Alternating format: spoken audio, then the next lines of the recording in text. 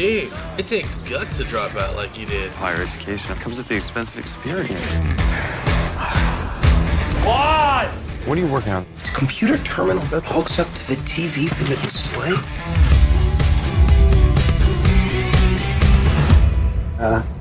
Steve?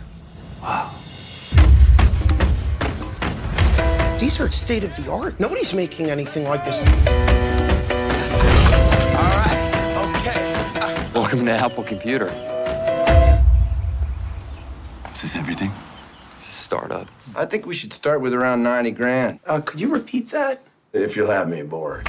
Trust me, on my INDEPENDENT. Apple Incorporated went public this morning. Chasing dreams since I was 14. Y'all can't stop me. We gotta make the small things unforgettable. Typeface isn't a pressing issue. Get out. He's trying to start a war with IBM.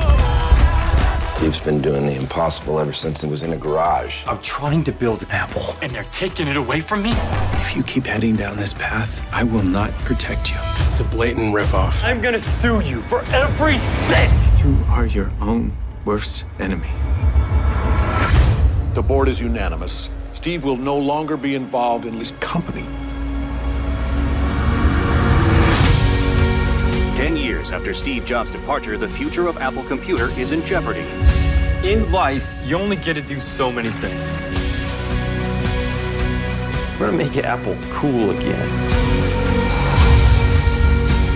Here's to the crazy ones, the misfits, the rebels. Because the people who are crazy enough to think they can change the world are the ones who do.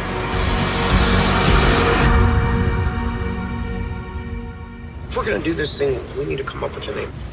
Apple.